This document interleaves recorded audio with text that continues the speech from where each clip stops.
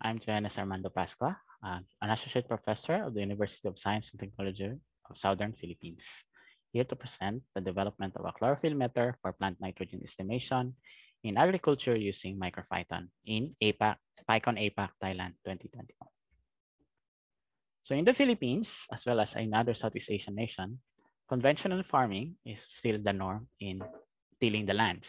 And this actually results to inefficiencies, particularly, for example, in labor costs, as well as in other aspects like nitrogen fertilization and also pesticides application, which results to um, loss in income and also be due to the inefficient operation, which will entail greater wastage in terms of inputs, as well as inefficiencies in producing outputs. One inefficient method of aspects of conventional farming is in the application of fertilizers, because farmers in the conventional method use apply fertilizer based on experience and also on the established uh, fertilizer application rate. For example, the established rate is around, let's say, 8 sacks per hectare or 10 sacks per hectare. And because of this, fertilizers are applied based on guesswork. So, and this will inherently give rise to either over-fertilizing or under-fertilizing, which will result to uh, income loss for farmers. Now, nitrogen is a very important component in plant because nitrogen is the main component of chlorophyll, which actually is the green pigment, which is the essential component along with the sunlight to produce plant food. Now, protein is the substance which makes up all living matter, and protein is stored in grains of fruits and seeds of plants. Also, in the plant tissue, nitrogen is a very important component. And for the well-functioning of roots, okay, in terms for it to have a good nutrient and water uptake, they must also rely on nitrogen for a good root system for plants. So you see, nitrogen is a very important component in plant health. Now, how do we measure the exact nitrogen content in a particular plant? And if we could measure the exact nitrogen content, then we'll be able to determine how much nitrogen fertilizer we're going to apply to a particular plant. So you see here, photosynthesis is actually the process of creating food, but particularly the sugar. No? So it combines chemical energy plus carbon dioxide to produce sugar, which is the main substance for the utilization of energy for the plant's health, as well as the production of byproducts such as fruits and plant tissues. Now, the main component in the leaf, known as chlorophyll, which consists of the chloroplast, is actually the one used in combination with sunlight and carbon dioxide to produce sugar in the process known as photosynthesis. Photosynthesis relies on the chlorophyll, and if you look at the chemical composition of chlorophyll, so you can see that there is a large concentration of nitrogen. So suffice to say, nitrogen can be measured, okay, or the nitrogen content of a plant can be indirectly measured by just looking at the chlorophyll concentration of plants. So if plants has a lot of chlorophyll, then we can say that it is quite healthy and there's a lot of presence of nitrogen. Now, in the conventional method of nitrogen estimation, we have what we call the leaf charts, wherein leaves are being compared visually through a printed chart. And from this printed chart, the printed chart will recommend the amount of nitrogen that must be applied to a particular crop. For example, here we have the rice crops.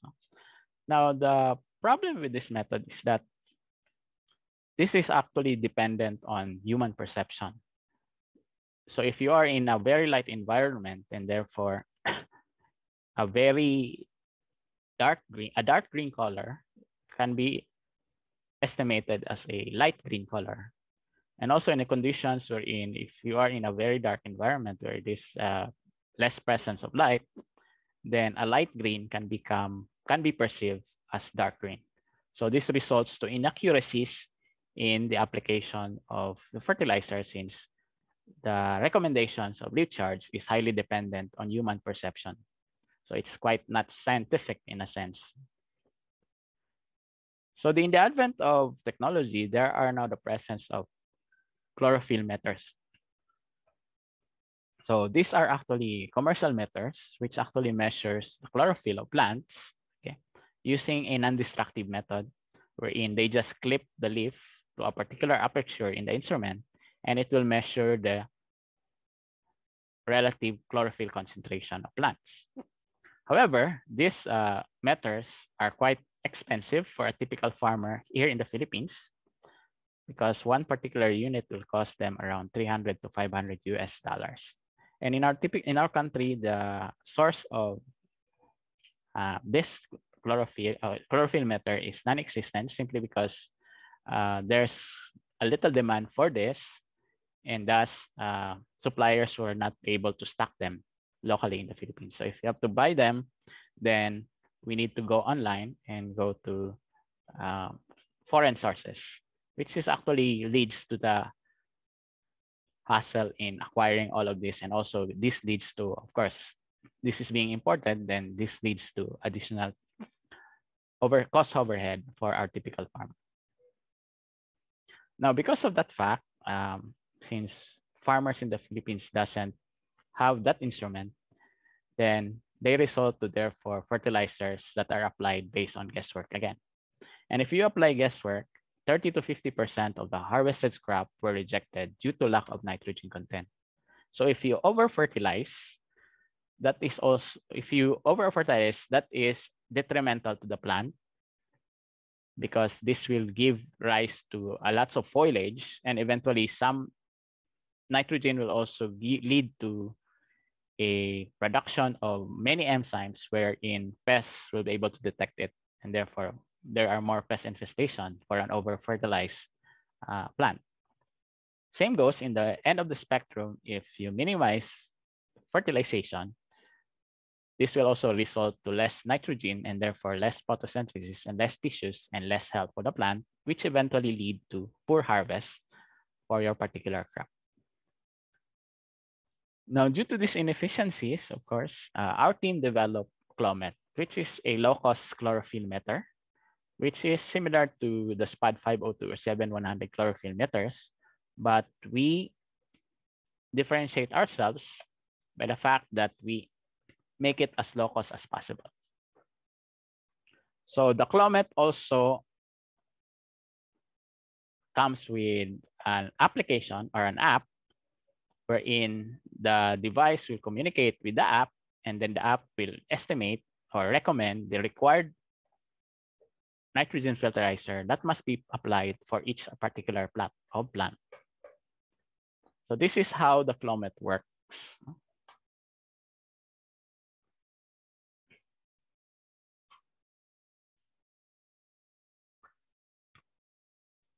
So it has an LCD wherein one can have a visual feedback of how to use the plant. So it has an aperture wherein you can insert leaves and you can then measure the relative chlorophyll content of a particular leaf.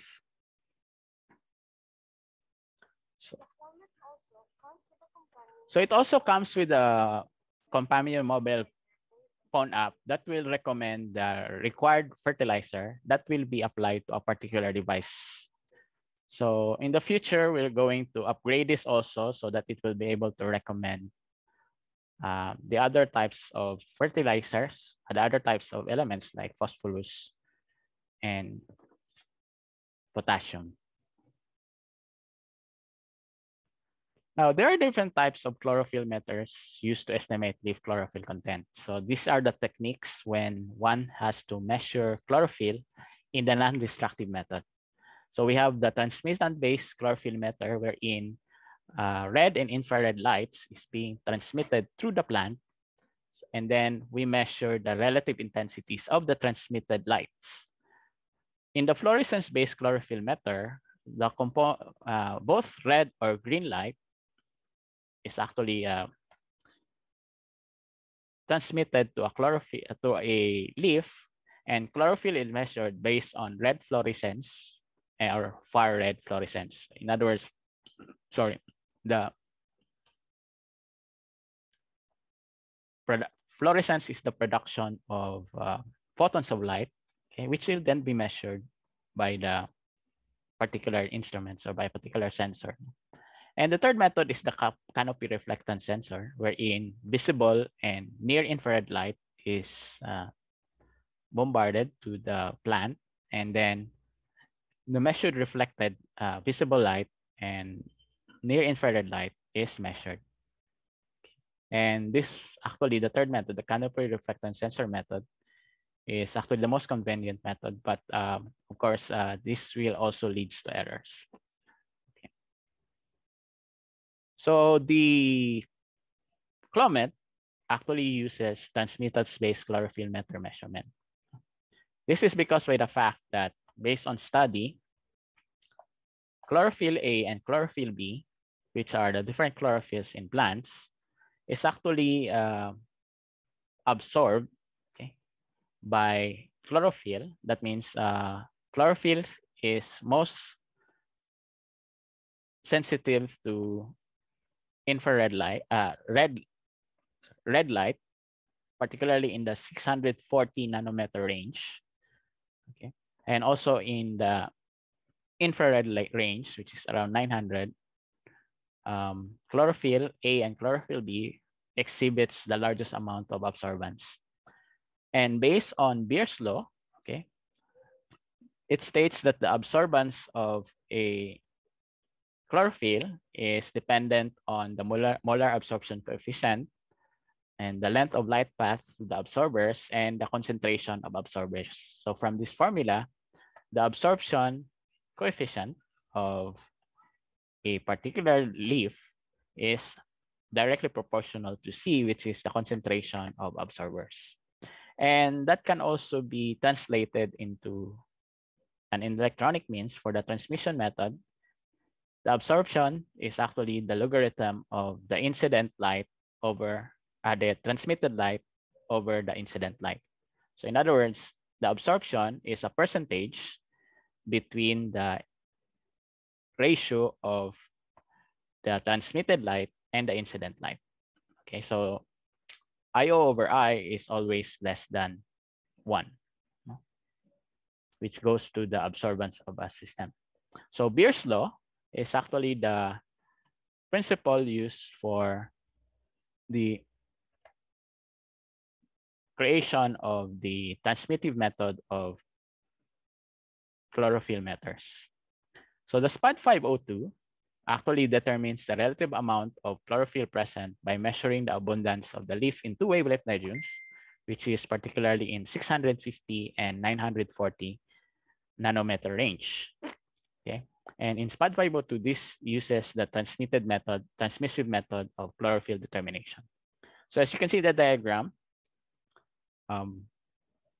infrared light, which is 931 nanometers wavelength, as well as the red light, which is actually in 653 nanometer wavelength, is being bombarded to the leaf, and the transmitted light, which is coming out from the leaf, is directed to a detector, a light detector, which will measure the relative concentrations of the transmitted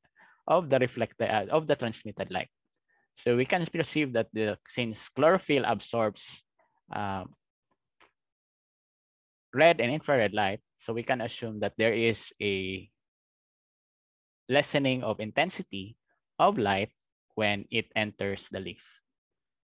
And from that, we can have the chlorophyll concentration index, which is the ratio of the percentage of transmission of the infrared light over the percentage of transmission of the red light.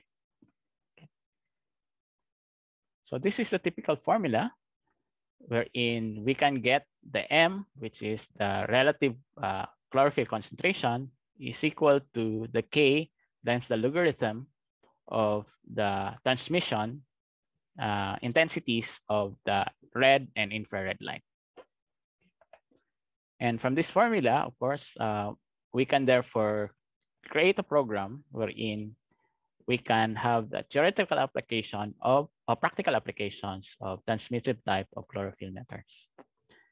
And based on this calculations, okay, we'll be able to have a representative of the different SPAD values or the different chlorophyll concentration values based on the following charts of colors. So for example, a data from number 6 represents 44.8 as the CCI, while a light green, for example, in chart indicated by the number 1, has 20.1 as the CCI. So usually this is a relative concentration index, and this is the one measured by SPAD 502. So in the industry, this is known as the SPAD number. Now, the sensor that we're going to use is the TSL2561, which is a digital, which is a light to digital converter. So this is consists of an analog to digital converter that actually detects the light received by 2 infrared and visible light detectors.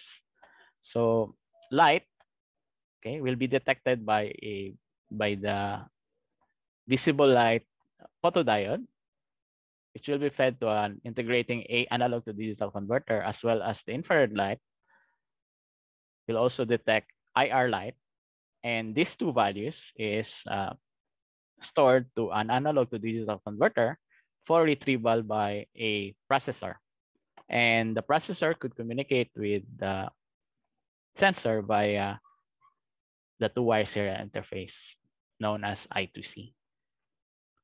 So our prototype consists of the following main components. So it has an ESP32 microcontroller. And for the sensor, as I said, it uses TSL2561 light to digital converter. And we employ two LEDs, which is the infrared LED and the red LED. Now for visual feedback, of course, we have an LCD display and of course the use of a user button. So this is the picture of the bare bones prototype, and found in the picture is the TSL2561 light sensor, which is hermetically sealed. And we therefore create an aperture, which is our measuring aperture, wherein the infrared light and infrared LED and the IR LED is made to transmit light to a leaf, and that will be detected at the bottom of the due to the presence of the sensor. So the device is actually programmed in Micropython, which is the Python port for microcontrollers. So it is now possible to program microcontrollers in the plain old high-level language known as Python. And it is now common for embedded applications to use Python development due to this very wonderful application, which is Micropython. So this is my desk, wherein this is where I developed the Clomet method. So if you look at the snippets of the code, okay, here is a typical snippets of the Micropython code, which is used to calibrate the sensor. So therefore, it has two objects, which is the infrared and red, which represents the power of the infrared and red light. And then we have the IR cal, which will actually get the calibrated value for the infrared. And we also get the red cal, which is the calibrated value for the red LED. So typically when you try to measure or start measurement of the device, you need to calibrate it. And calibration means simply getting the transmitted infrared and red light. Then we have here another routine in Micropython, which is the getN. This is where we get the SPAD value. What we do here is we get from the previous routine, which is calib, we then get the actual N value by getting the infrared value and the the infrared value and the red value, okay, by getting the transmitted infrared and red signal from the CCS, from the color sensor that is put at the bottom of the device. Okay. And from these two bottom, we use this formula, which is M equals to K log of 10 of the relative transmittance of infrared over the relative transmittance of the red light. Okay. Therefore, we can then get the typical SPAD value. No? And you see here the return n. So get n actually gives is a function which actually gives the SPAD value of a typical measurement. Then we have any typical snippets of the calibrate function. Okay. Here we perform calibration. So this function actually leads to the calibration of the instrument, wherein the representative infrared and red light, which is the transmitted values, is recorded, measured, and then stored in the memory of the microcontroller. And this is the routine for getting the SPAD value. Okay. And it will give a result in the screen. Typically here, this is an example of application wherein the SPAD value is 6.75. So we also have a typical counter, which counts the number of readings and also the average of the number of readings. Also, we have graphical routines. For example, here, this is the splash screen, okay, represented by, of course, a buffer in the microcontroller memory, represented by the OLED buffer, which actually is equated to a series of bytes representing the pixel values of the LCD screen. Okay. So Micropython is also very good in creating user interfaces, okay, in microcontrollers, compared to other languages wherein it's quite a pain to generate user interfaces in embedded systems. Now, once we have determined and the working device, then we need to calibrate it to make it accurate with the actual SPAD 502. So we did a series of calibrations by doing experiments in collecting leaves and then comparing the results of the measurement of our Clomet device compared to those measured by the SPAD 502. And the algorithm for SPAD number calibration is this, that we sample 200 leaves and we compare them. And from those comparisons, we perform linear regression. And from the linear regression model, we'll be able to generate a linear equation, which will now be used to program the device for subsequent measurement. So first up, we did 20 leaves just to have an initial K value of 20 using the formula. And from that, we have calculated a resulting K value of 47. And from this 47, we have an average error of 1.03 and a percentage error of 3.3% compared to the actual SPAD measurement. And we also performed calibration as well as experiments on Phalaenopsis samples of leaves. Phalaenopsis are actually high-grade orchids in Taiwan, which is a great industry. And Phalaenopsis is a major industry wherein the high-value cuttings, which will be usually sold at around 6 months or so, needs a lot of critical observation, or in other words, needs rearing. And the SPAD 502 is typically used for the cultivation of these Phalaenopsis orchids. And because of this, we'll be able to perform an experiment of having different, lots of samples of Phalaenopsis leaves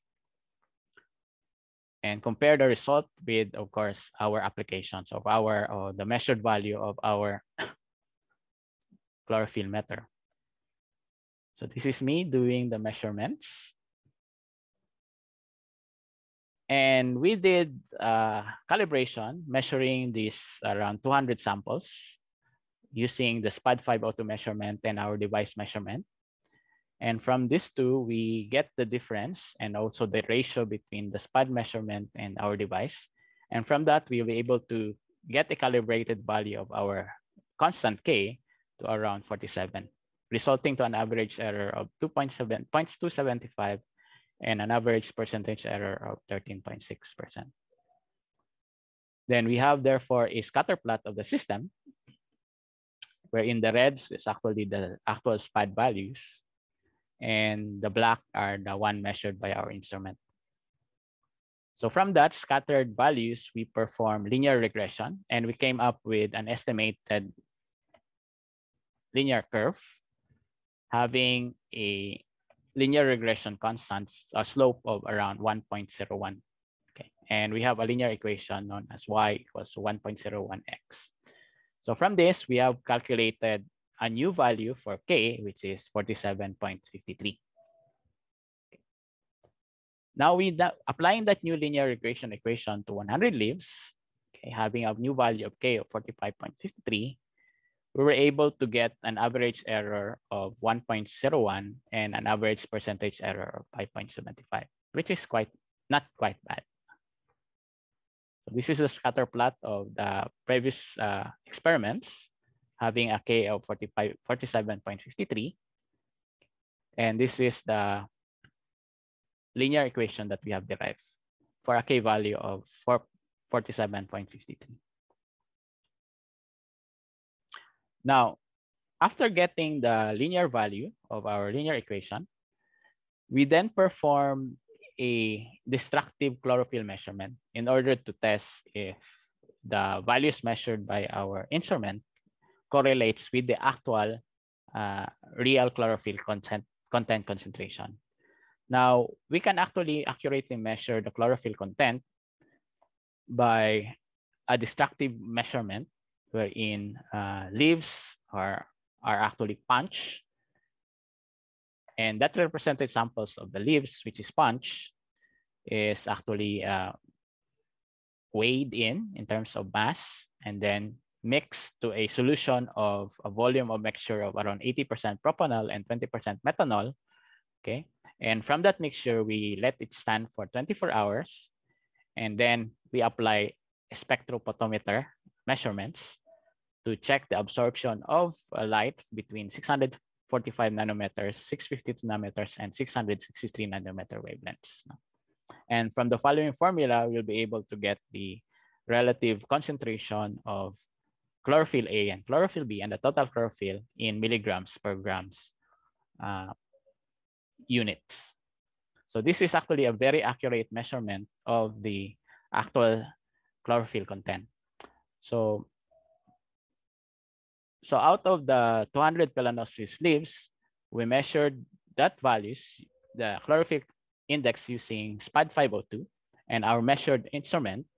And also we performed the destructive method of measuring chlorophyll using a spectrophotometer. And from these experiments, we'll be able to have generated the following curves. So on the left is we have the actual measurements of, or the correlation between the actual SPAD 502 reading with the actual chlorophyll content using destructive method. And on the right, we have the graph between our measured relative chlorophyll content of our Clomet compared to the actual chlorophyll content. And from these calculations, it found out that for both measurements, for example, for our instrument for Clomet, we have generated a relative coefficient of determination of around 0.675. And for the SPAD 502, we have a total relative chlorophyll coefficient of determination of around 0.831. So from our measurement, we actually have, from our Clomet device, we actually have a much higher relative coefficient of determination compared to those of the SPAD 502. So we can therefore conclude that our instruments is actually at par with the SPAD 502 device. Now, lastly, how can we determine the chlorophyll and nitrogen plant content, or how can we correlate the chlorophyll and nitrogen contents in plants? So based from these two literatures, be able to get a formula that will correlate chlorophyll concentration with the nitrogen content of a particular plant leaf. And we can then use Clomet to calculate N recommendation using the concept of nitrogen sufficiency index. In this formula, we are actually getting the average meter reading from an unknown area in the plant. So, and then we get the average meter reading from another plant. So in this application, we have what we call a reference plot. A portion in your field wherein plants is considered to be very healthy, and that will be your reference plot. And from that reference plot, you get the SPAD value readings, either from SPAD 502 or in our sense from Clomet. And then on other samples in other areas, you measure the average SPAD reading.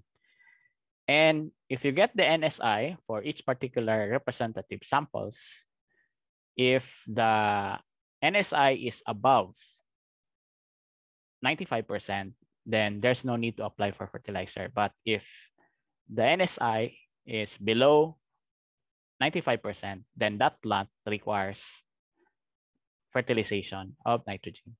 And how do we calculate? So we have a formula that will calculate the required nitrogen based on the measured SPAD values. And of course, we have a representative number known as the critical value of nitrogen for the different plots, wherein the app will actually determine that.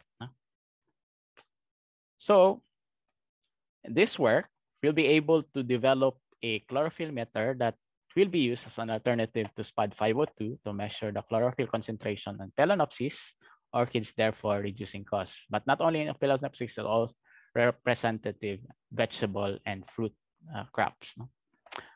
So the SPAD values is measured through light absorption of plant leaves in the two frequencies, particularly 650 nanometers and 940 nanometers for the two infrared and for the red light. So the calculated SPAD values of the developed chlorophyll meter actually provides a strong linear relationship with the actual chlorophyll content using the destructive method. So this means that this low-cost chlorophyll meter is reliable, non-destructive, and a good alternative for measuring chlorophyll content of the crop leaves. So thank you, and that's all for my presentation, and thank you for listening. And for more information, you can actually contact me in my email, jog_pascua@ustp.edu.ph. And also, I would like to acknowledge the Taiwan universities, that is Southern Taiwan University of Science and Technology and the National Chiayi University, wherein I did my internship back in 2019. And this is where the research work, or this Clomet, was initially developed. So this was developed under the Taiwan TEEP Plus program of the Ministry of Education in Taiwan. So again, thank you for listening, and we hope that we could connect if you are quite interested in this technology. And I'm Diogenes Pascua, and thank you for listening. All right, so welcome to the live Q&A session for Data and IoT track. Today we are honored to have Diogenes as a speaker, and also he's more than happy to answer your questions. So before we continue, allow me to introduce him to you first. So he's a professor at University of Science and Technology of Southern Philippines, and he's been a member of Python Philippines too. So he preferred to be called by Dioge. I'm not sure if I pronounce it correctly. Dioge. Yeah. It's Jog, the first four letter. Yeah. And he was graduated from the Department of Electronics Engineering. So yeah, without further ado, let's begin the Q&A session. So yes, Diogenes, or Dioge, right? Dioge. Yeah. So I actually watched your talk, and I'm really impressed by how you incorporate the hardware and the software into your tiny system that Mm. actually measure the quantity of chlorophyll in the field. And just in case, if you guys have a question, just raise your hand, and then we can pick you up. Mm. Yep. So good afternoon, everyone. So Yes. so if you have any questions regarding the talk I have, I'm feel free to answer it. So I just for the introduction, actually I'm a professor in a university in the Philippines, and actually I started out Python maybe 3 years ago, Oh, and I'm just quite new to the language. But then I came from the C language and the assembly language background, so transitioning to Python if you're coming from the C language is rather easy, right? Rather than and actually coming from a lower level language to high level that's language, true. it's much more. The transition is not painless in a sense, right? And I do love Python because through Micropython, we will be able to put the Zen of Python in the embedded systems world, no? In the hardware. So yeah, I fell in love with Python because of the fact that it's a simple and a very easy to use language, and the cleanness or the neatness of the language. And um, thanks to Damien George, the Australian, is able to port the Python into the hardware, particularly the Mm. microcontrollers. So starting from I think 2017, we'll be able Wow. to enjoy the Python language in the microcontrollers.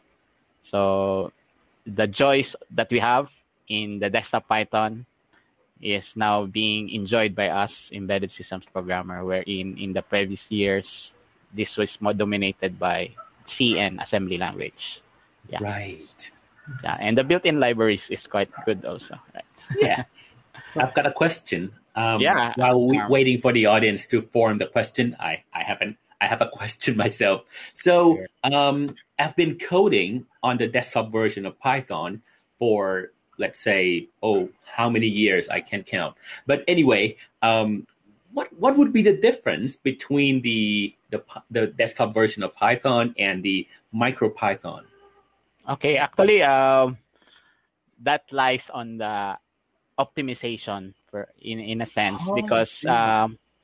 in the desktop Python or you have the hardware in your disposal. Actually, we have no consciousness of the hardware limitation. Particularly if you look at the RAM, so we have Yes, gigabytes or of RAM. But in a small microcontrollers, you can content to just kilobytes of RAM. So 4 kilobytes, I something see. like that. So sometimes it's quite difficult to have 2 megabytes or 4 megabytes. So if you look Oh, at the RAM, so that's also one of the reason why it's very quite difficult. It's just turned out in year 2017, wherein Python was ported to the microcontrollers because of the limitation of the hardware. And we know that Python is a high-level language, and yes, high-level language is actually power hungry in terms of memory, right? Yeah, it's memory hungry. But of course, in the desktop Python, you have gigabytes of RAM, so no problem. yeah, So, but virtually no limit. no limits. But in Micropython or in the hardware, that's quite small, from gigabytes to sometimes kilobytes. You have to contend only Megabytes, with yeah. kilobytes in megabytes of RAM. So just imagine if you have an array or like a dictionary, for example, with a length of 1,000, then your RAM is already gone, Oh, right? yeah, I could imagine that. Wow. So, so that's the case. So they will able to optimize the kernel, the Python virtual machine, clean all of it, just go to the basics so that keep it working. And they've done some tweaking on the core Python so that it could fit to a microcontroller with at least 16 MB RAM and Oh, wow. 256 kilobytes of flash memory. That's remarkable. Okay, Wow. so that's the case. And yeah, you can now do Python even if we also have the Python shell in the microcontroller itself. But again, you should have the consciousness that you do have a limitation compared to what you have in the desktop PCs or in I the see. Python PC, I in see. the desktop Mm. Python. So And you'll have what to about the program speed? the I'm speed. sorry. Yeah, also that's also the case because microcontrollers run at around, for example, the SP32, it runs at around 250 megahertz. Ooh. That's the speed. And those that Whoa. other lower end microcontrollers in the ARM processors, they run at around 100 megahertz speed. Oh, So if that's you can quite slow. imagine, that's quite slow, right? But I think it's also sufficient for some applications because our I applications see. in the microcontrollers are quite embedded. And Mhm. the good thing about microcontroller applications is we are more in the controls rather than on the data processing. In the That desktop yeah. PC, it's more on data processing. So, but in microcontroller world, we are more on the controls. So we don't Mm. really have the need for very fast speed. But again, we have seen the advent of the rise of hybrids. When we say hybrids, it's a cross between microcontroller and microprocessors. And microprocessors are actually entering the embedded worlds. No, sort of like there's a small distinction now between microcontrollers and microprocessors. And we have seen Mm. that because of that, Mm. embedded applications now is also more on data processing. So we need higher speed and higher memory, uh, plentiful devices. No? And actually, ARM, the one I'm saying you, the Arm. ARM, Yeah. the ARM consortium, the one that produces or the IP for our microcontrollers and cell phones, are actually doing that now. In particularly, for example, we have the AI for machine learning for edge devices. Yes. So ARM is doing that, and also NVIDIA is doing that. Also, that Mm. wherein they are now developing their microcontrollers and their microprocessors to process machine learning models. No? And due to that, there is now the rise of very powerful microcontrollers or microprocessors that we're able to do that. And thanks to Micropython, it's now much easier, I think, Yes. to do embedded systems compared to the past. So, what Micropython has done is that it has opened the doors for guys like you who are doing so much good in the desktop PC or on the web space to enter into the Micropython world, into the embedded systems world. Yeah. We have someone raising our hand. Yeah. Hi, Saru. Hi, Saru. Yeah, so actually we have some questions in the live chat. Oh, right. Oh, So can Yeah, I take that? I've posted some in there if you can see them. I'm not sure. But you guys are having such a good conversation. I didn't want to disrupt you. I think one of the questions, Diogenes, is I think it's already posted. So for people interested in exploring agriculture tech, I see. what other projects would you recommend for beginners? Do you have any pointers there? And there's some more questions there, as well. okay. Okay, I see. So I think the talk I have is about chlorophyll meter, wherein we'll be able to measure supposed to be the chlorophyll content at the same time, be able to um, get the nitrogen content in order for our farmers to not be wasteful in terms of the fertilizers that they apply. So for those who are interested in creating applications in the agriculture, there are actually a lot. So actually right now I'm doing around five or six projects in the agriculture realm because I do fell in love in agriculture because I do believe that in any country, agriculture is actually the backbone of the economy because we all eat, right? Yes, exactly. Yeah, and no economy in the world will be able to live without agriculture. So if you're going to develop projects in agriculture, it's quite easy. No? I'm always an advocate of the fact that if, just like any other Python programmers were saying, that if you want to learn, if you're a beginner and you want to learn Python language, the most important thing is that when you learn, there must be a project that you need to do so that you have a goal to do that and learn the language for that goal. And if you come to Micropython, for example, and you have a microcontroller, so when you try to learn, sometimes we just learn by just doing it for the sake that we are experimenting with it, in a sense that there is no direction, in a sense. So if you want to learn Micropython, then try to create projects, try to create a goal. And that goal is at the end of the day, maybe at the end of 2 months, you have someone to show that I have created this, but you have a direction wherein this device that I've created using Micropython is able to solve a problem in agriculture or in other space. But in terms of agriculture, there are a lot of applications that you can do. I give you a hint. Okay, one is the prediction, for example, the prediction of the weather, wherein farmers, the problem in our country, and also I think in other Asian countries, is that farmers tend to produce a lot, but they don't have an inkling of if there a demand for our crops.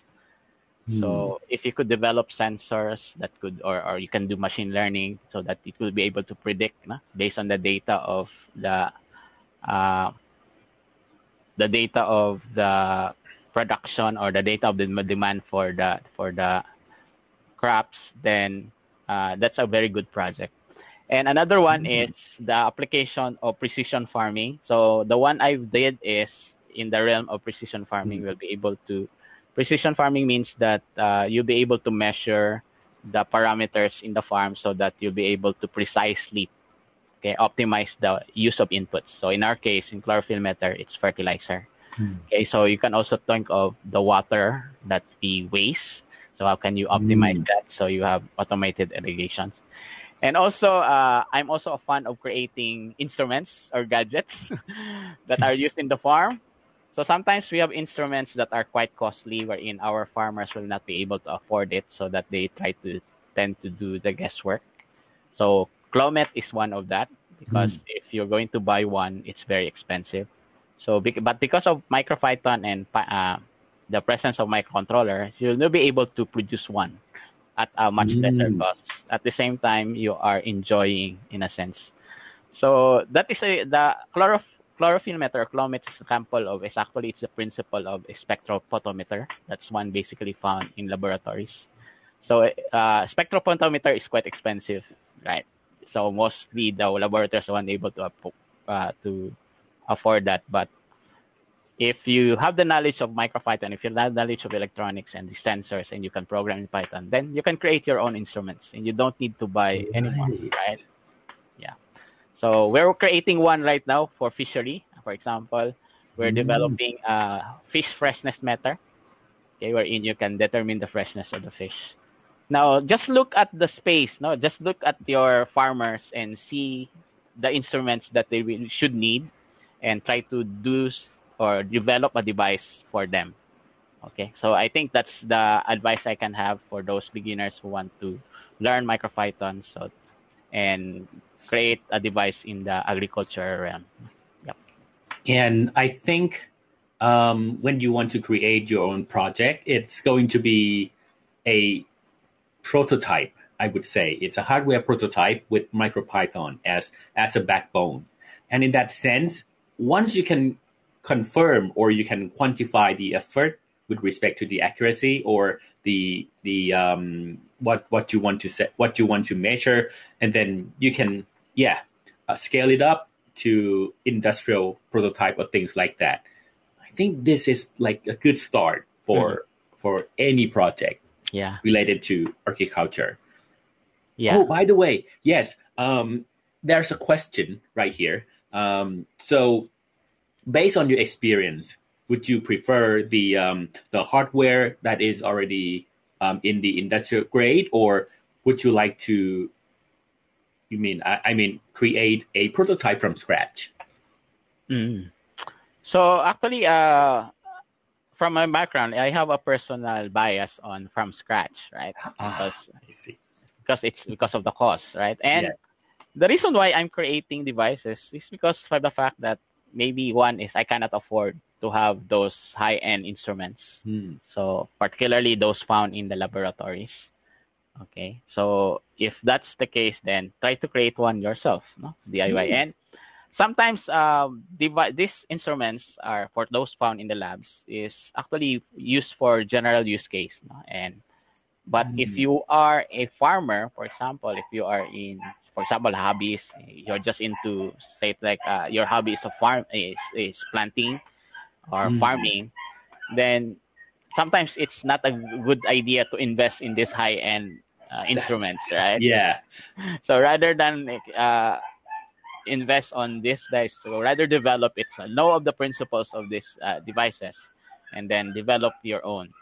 And I say that's you can customize it in a way, right? And at the end of the day, after if you find that if you fail, then at least that's not that painful. Even your investment is quite small. But if you are successful, then you are actually hitting two things. One is you have developed an instrument or a device. Another one is, of course, you've learned. You've learned a lot, particularly the programming language that can. So, and also for the case that the difference between prototypes and mass scale production. So I think all instruments always starts with the small scale and prototypes. And when they've proven that it's quite working in the field and been tested with the actual instruments and calibrated, and that is the time we go to mass production. Right. Okay, so I think it's the need that we need to fulfill. That's why I've developed these projects. Yeah. And oh yes, Xinhui. Okay, we are waiting for Xinhui to turn on her microphone. Sorry, to turn on her camera. Yes. Oh, okay. Maybe to just join on. I think we're just about out of time, so maybe one more quick question. Okay, yes. Then we can close. That'll be exactly. Okay, sorry. Okay, so one last question. So if you have also the sensors, like many kinds of sensors, would you like to share some ideas on the sensors available in the market so that everyone can grab the idea and then develop his own project? So actually, there are a plethora and thousands, I think, of sensors that are in the market. If you talk with embedded systems, particularly in schools, so I think the superstar is the Arduino, right? So everyone heard of the Arduino platform. It's an AVR microcontroller. And thanks to Massimo Bansi, they were able to make a lot of students or a lot of people go into this realm. And because of the popularity of the Arduino, there came out a lot of DIY sensors in the market. So light sensors, optical sensors, every sensors, I think there's already one found in the market. But I think but the catch of Arduino is that it is based on C++. Yes. And it's not based on Python. But thanks to Micropython, we'll be able to program some of the different Arduino boards using Python. And what I can say is those sensors that are quite popular in the market, in the web, that you can interface with the Arduino microcontroller, you can also do that now with Micropython. So as I can say, those sensors that are found in the market, all of them could be able to work in Micropython. So you'll have to just shop around. Yeah. Yeah, sure. I think we are running out of time. So thank you very much, Diosh, for your fruitful discussion on the topic. And thank you, Andrew, as well, for hosting the session. And I would like to thank the audience for coming to this talk. So thank you very much, and I'll see you again very soon. Okay, bye-bye, guys. Bye. Thanks, everyone.